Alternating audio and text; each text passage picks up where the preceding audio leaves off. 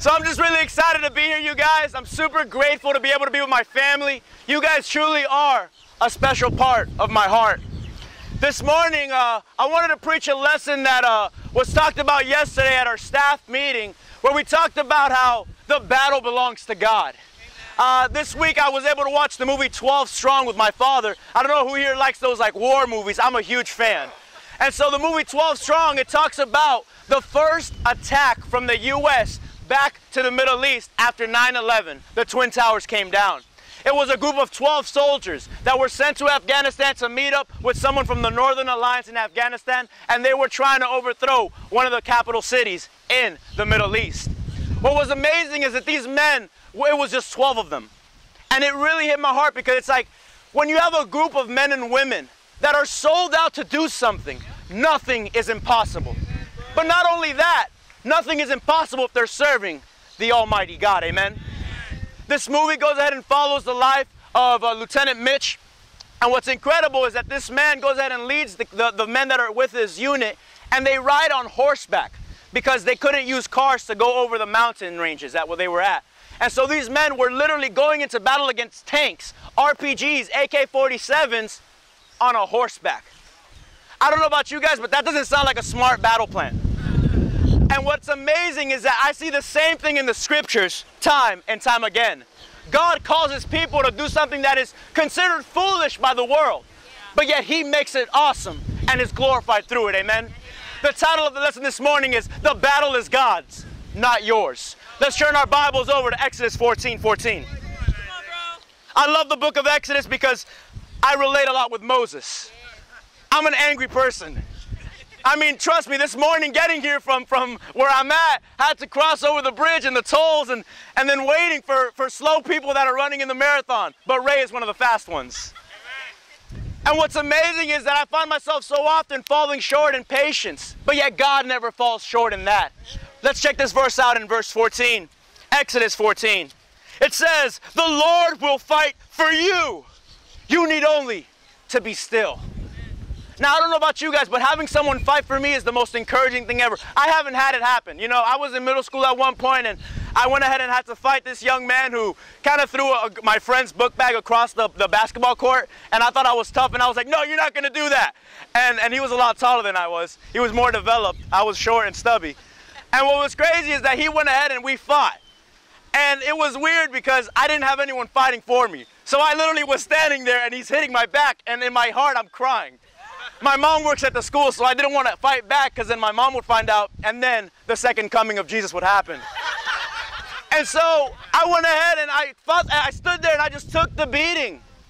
And I realized that it's awesome when someone can go ahead and fight your battles for you.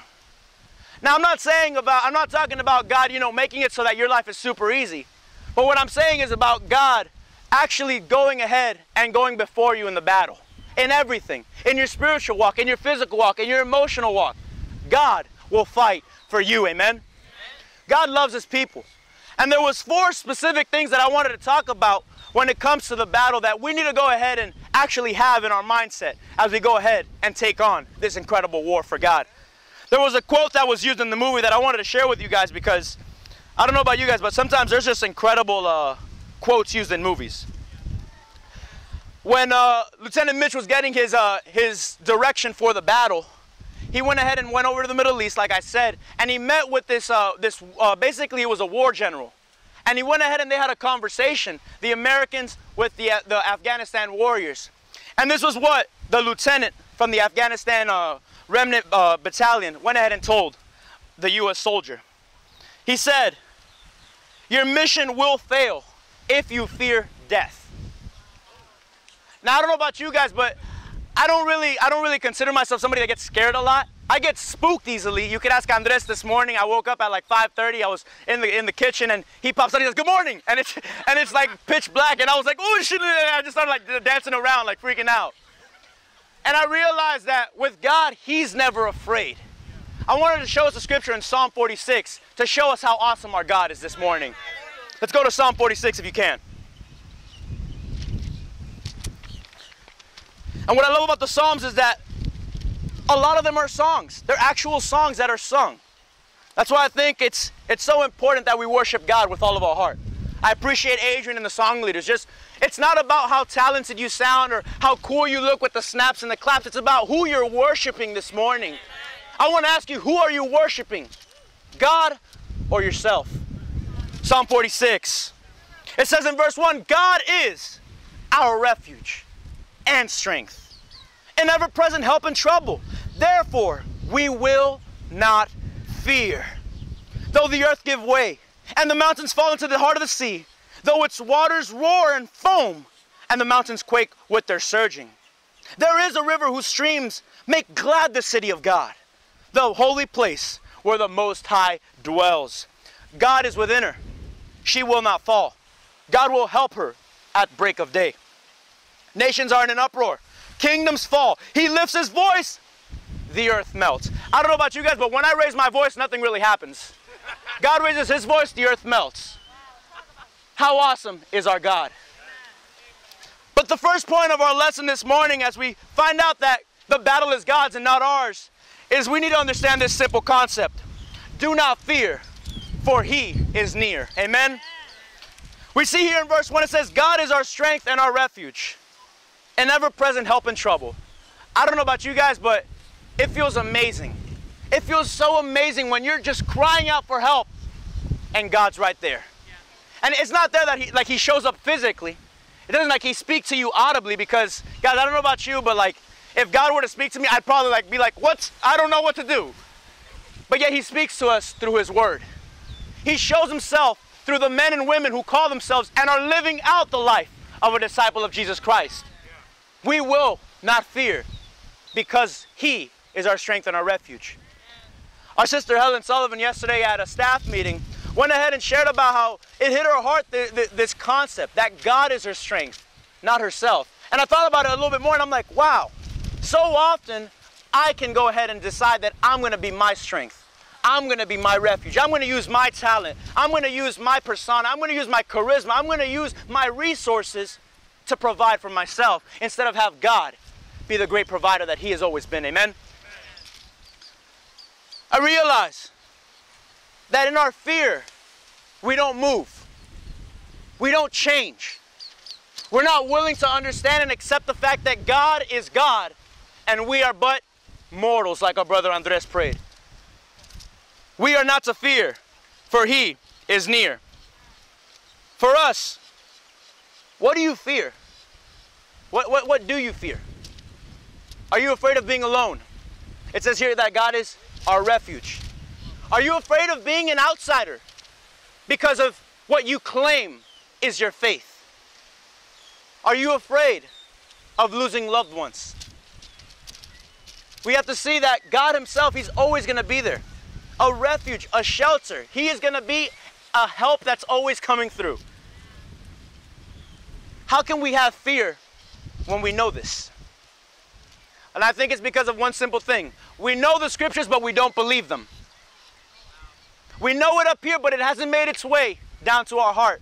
This morning, I want to challenge you. Do not fear, for he is near.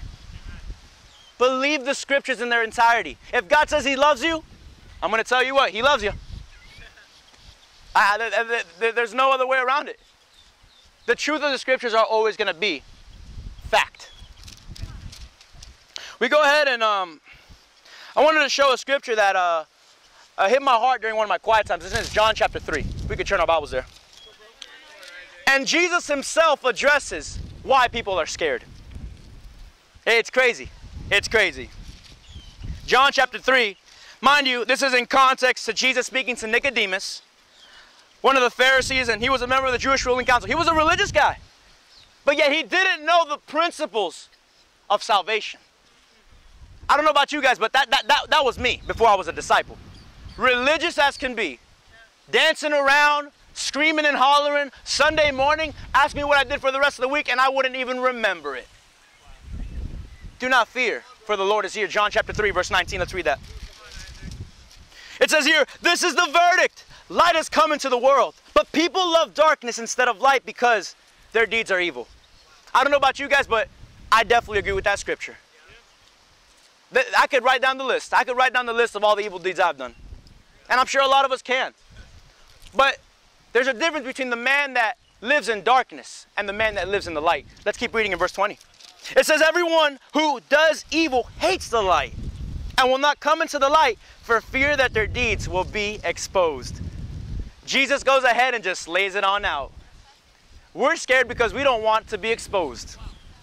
That's why I find it so funny. I went to high school in an inner city, and when somebody would roast somebody, they'd be like, expose him! And they would like roast the person and just make fun of them. Roast him! Expose him! And it's like, I realize no one likes to be exposed. Because at that point, you can't hide behind the facade, the mask, the jokes. Now, the real true you comes out. But what's amazing is that with God, we don't have to be insecure about it. We just got to be in the light. I want to ask you this morning, are you in the light?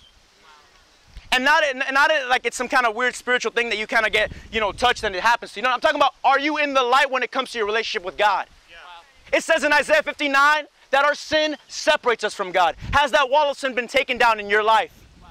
And if it has, is it staying down? Wow. Verse 21. But whoever lives by the truth and comes into the light. I love how this finishes up. So that it may be plainly seen that what they have done has been done in the sight of God. I don't know about you guys, but the moment that we start being open with God and telling him, hey God, I struggle with pride. God, I'm insecure. I treat you the way that I treat my own physical father because of how hurt I am.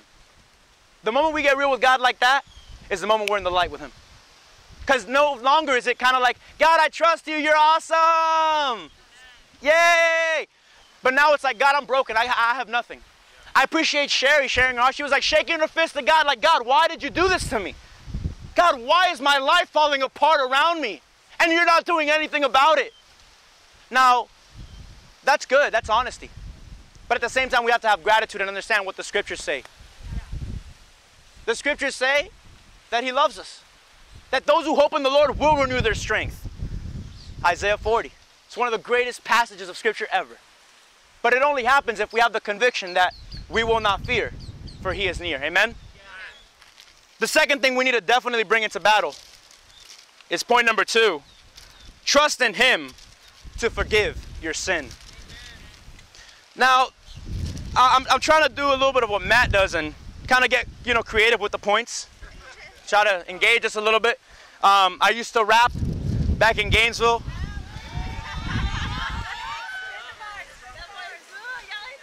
But this Sunday is for the Lord. It's never going to be for me, guys. I wanted us to read the story of Nicodemus himself and see his heart. To see, guys, this is how a religious person responds to Jesus. So it's going to happen today when you share your faith with somebody like this. Now let's see how he responded. And let's trust in him who forgives our sin. Let's check it out in verse 1, guys. Come on. John chapter 3. Now there was a Pharisee, a man named Nicodemus, who was a member of the Jewish ruling council. He came to Jesus at night and said, Rabbi, we know that you are a teacher who has come from God. For no one could perform the signs that you are doing if God were not with him. Guys, Jesus was that guy. Jesus was the GOAT. The GOAT is an acronym for the greatest of all time. Jesus pulled up and did the greatest miracles possible. But what was incredible, it wasn't just so that he can look cool, but so that he can say, guys, I'm here to save you. It's not about me getting exalted. It's not me about getting the money. It's not me about getting the fame. It's about God receiving glory to his name. Amen. We go ahead and see Jesus' heart here when he talks right here in verse 3.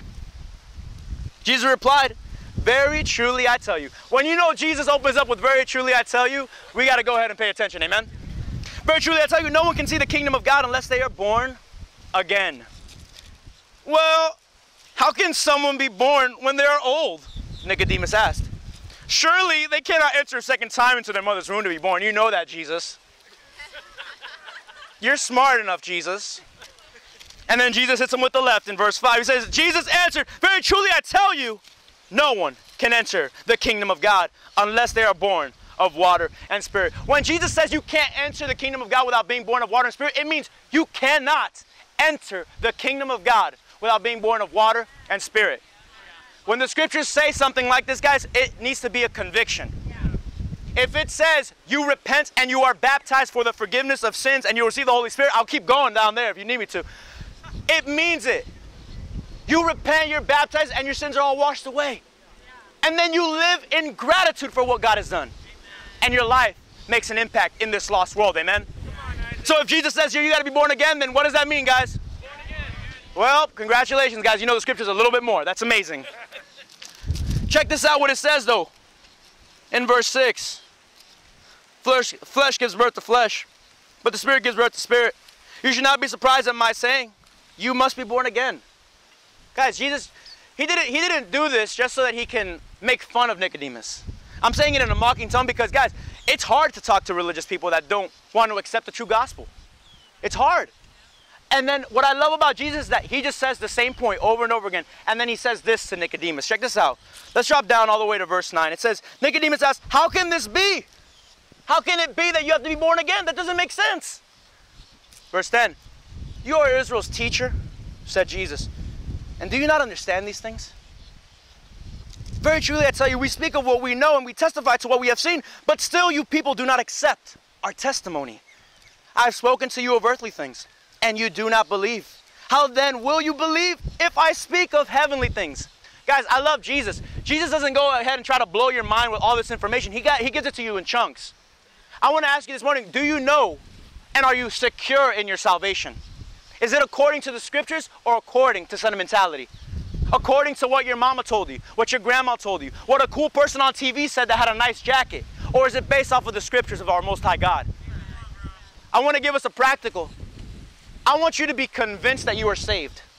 Because if you're convinced that you're saved in your heart and you believe it, your life's going to change. No longer is it, oh, my sins are washed away, but no, it's, I am a forgiven son of God. And I will live my life in gratitude for my Father in heaven. We have to be convinced. Even as disciples, we need to know the truth. A lot of times we're ashamed of the truth. I don't know why we do that. The scriptures say something, but we got to say it in love. Like, if we know somebody is hurting and we're trying to go ahead and win them over with cool sayings and like, hey, check my slogan out for repentance and baptism, instead of using the scriptures, of course we're not going to impact people's hearts. We got to show them the love that Jesus did. Jesus was willing to talk to Nicodemus at night. I don't know about you guys, but when it's nighttime, I want to go to sleep. I want to go ahead and turn on TNT, watch the Heat win the games that they won. They won last night against the Charlotte Bobcats. Praise him, praise him. But I want to go ahead and go to sleep. And Jesus' heart was, no, I want to stay up and talk to this man as long as it takes. Interestingly enough, in John chapter 7 and verse 50 to 53, Nicodemus actually goes ahead and supports Jesus in front of the rest of the Jewish ruling council. He says, how can we go ahead and judge someone that we haven't even heard him speak yet? And I read that and I was like, it just shows one moment with Jesus and your life's changed forever. One moment in his scriptures and your life has changed forever. We need to trust in him who frees us from our sin as we understand that the battle is his and not ours. Amen?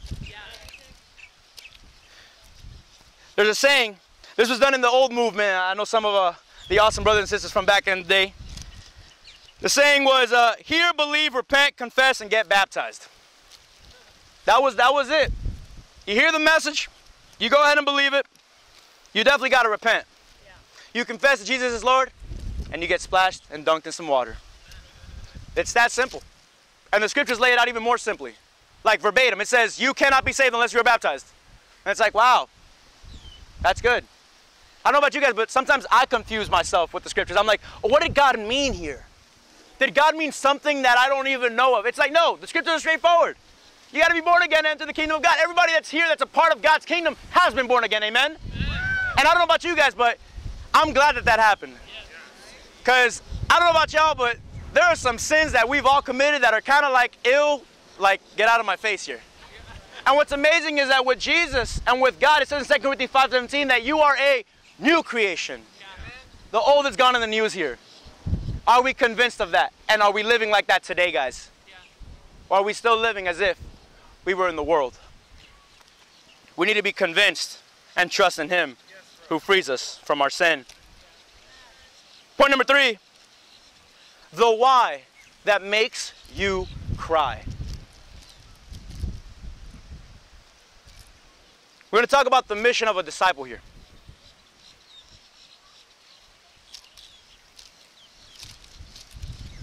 There was another quote in the movie when the lieutenant was getting his charge, his task to go to Afghanistan.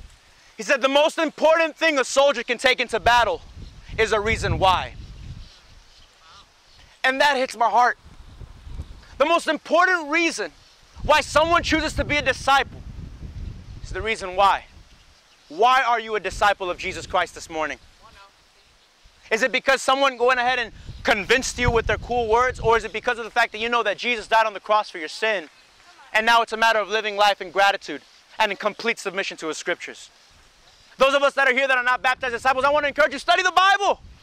Guys, this group is so loving. I mean, I don't know people that are willing to wait in traffic for hours to be able to worship God like this. People can go ahead and wait for 5 minutes, they'll turn around, get a U-turn, and go eat some breakfast with the family. And to believe that each and every person that came here not only came here to go ahead and, spend time with the family, but came here to serve. Guys, that breakfast was amazing.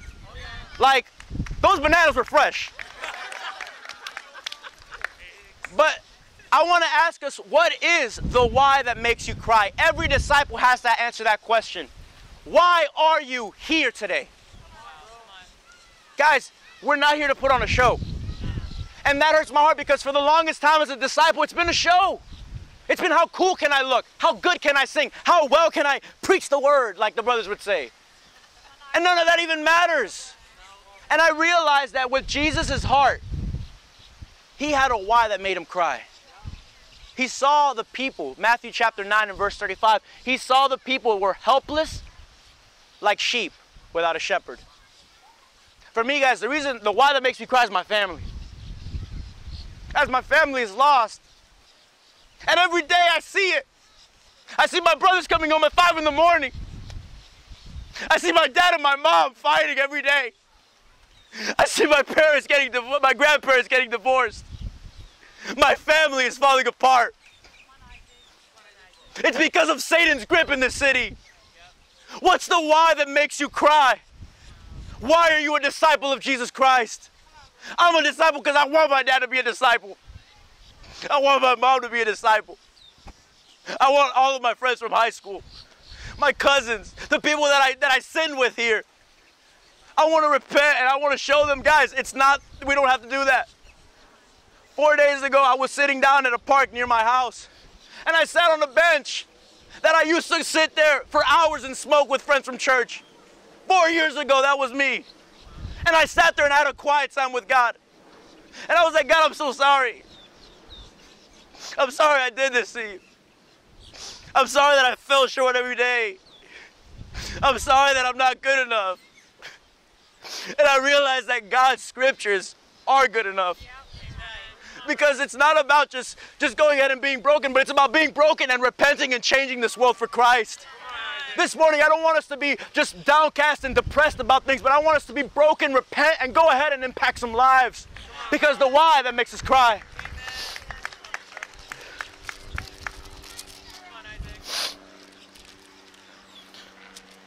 Matthew chapter 28. Jesus gave the Great Commission, and the disciples needed to know why they were going to go ahead and do it. Matthew 28, in verse 18. Then Jesus came to them and said, all authority in heaven and on earth has been given to me.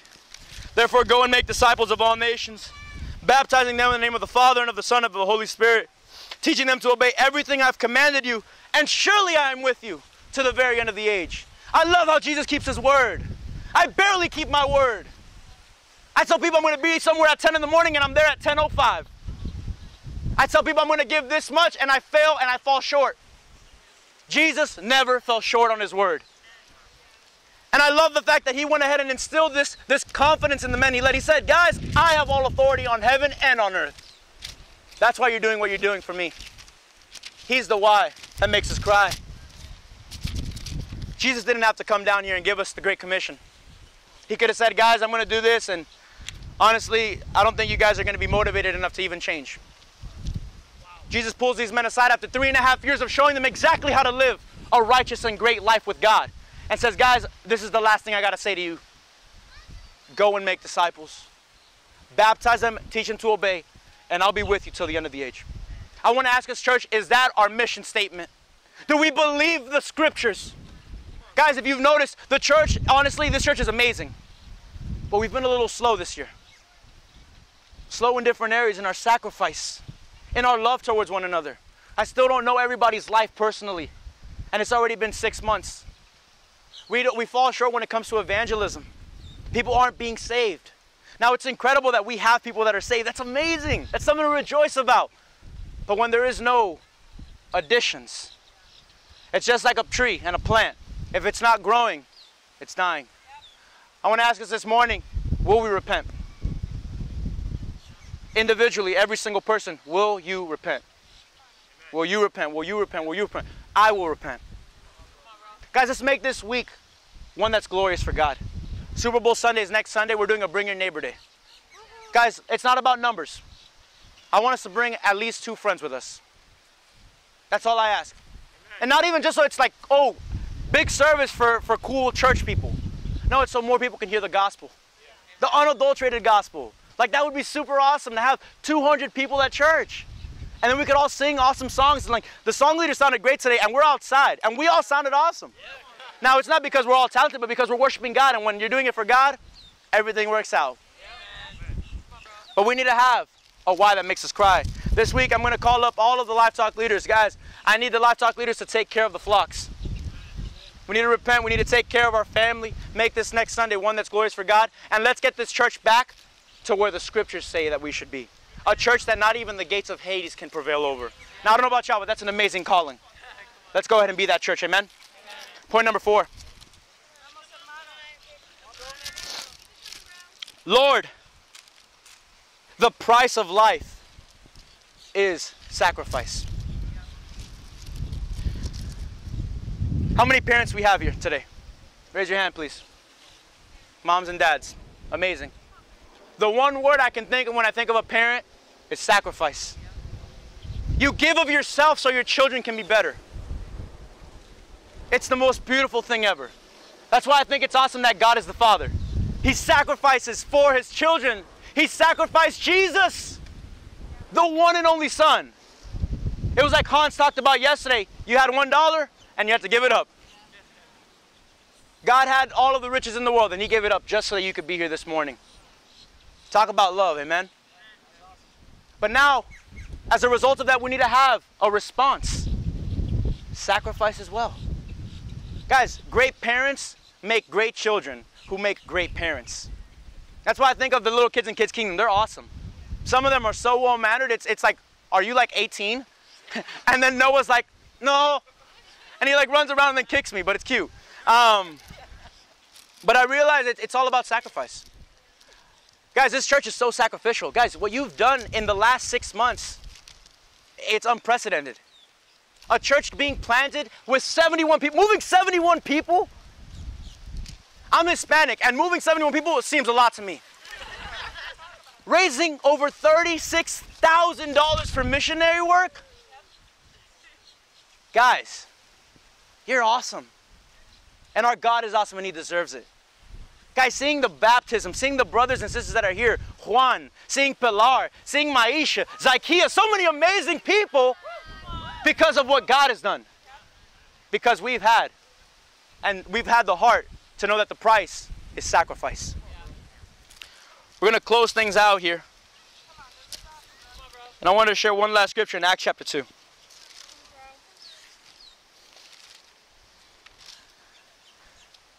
I love the book of Acts because it shows us exactly how the church should be. Like honestly, this is exactly how the church should be. If your church is not like this, what I'm about to read right now, leave the church and find a church that does. Study the Bible with a church that does this. Check this out in verse 42. Acts chapter 2, verse 42. It goes ahead and reads, they devoted themselves to the apostles' teachings and to fellowship, to the breaking of bread and to prayer. Everyone was filled with awe at the many wonders and signs performed by the apostles. All the believers had everything in common and were together. They sold property and possessions to give to anyone who had need. Every day, they continued to meet together in the temple courts. They broke bread in their homes. So it wasn't just at the church building. Sorry about that. Thank you. 1 second. Need to adjust the pom-pom.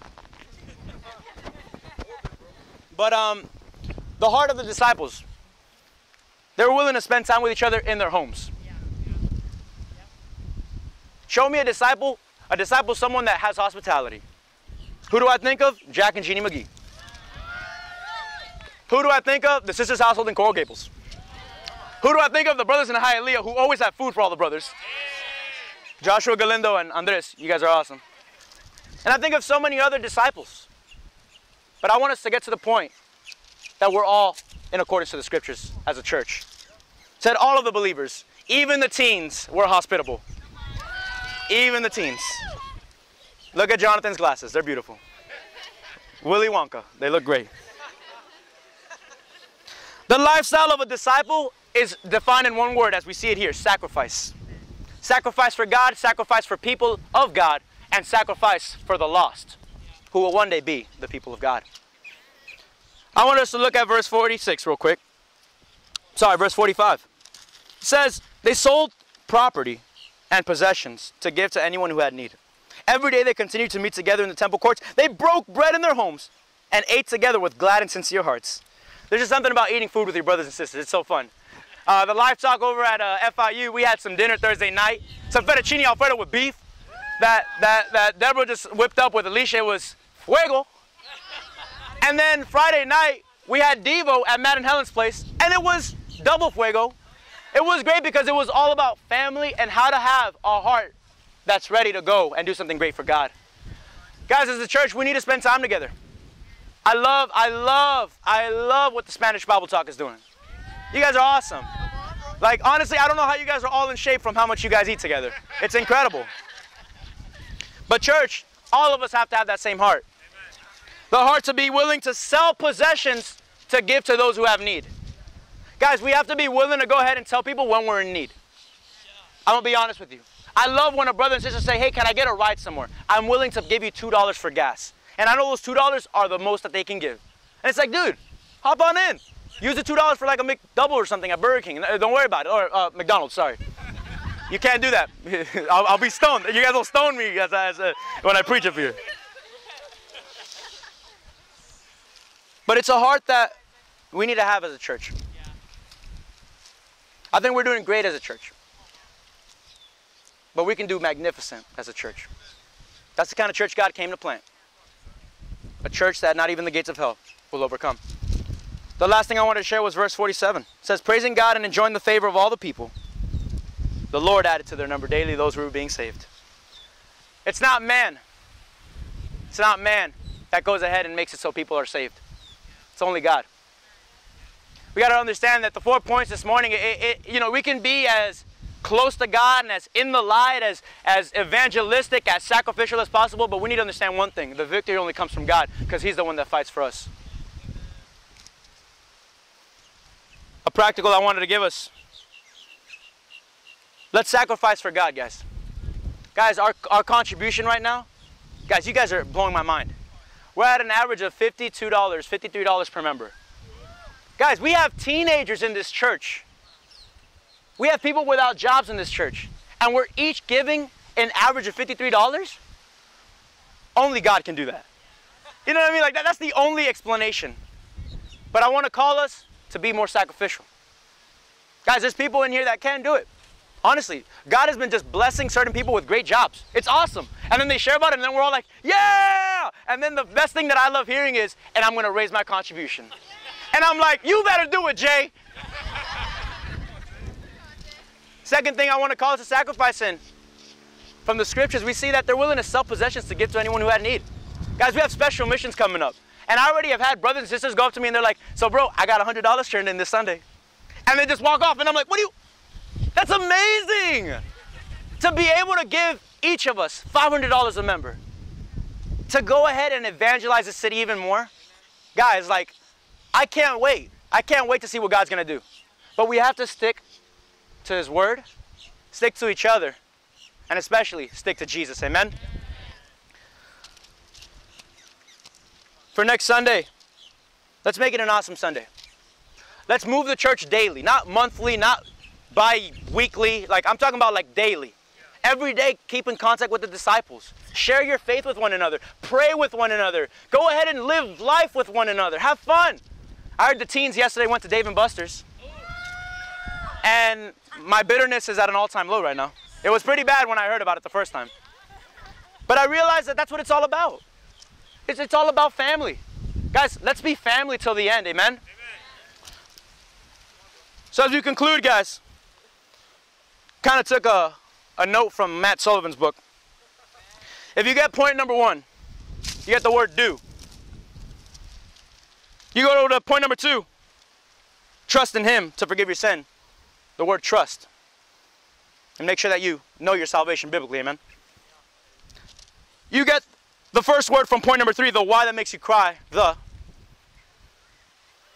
Point number 4, Lord, the price of life is sacrifice. We see that we have to always do trust the Lord. And the battle is God's, not ours, amen? Amen, you guys. That's the lesson.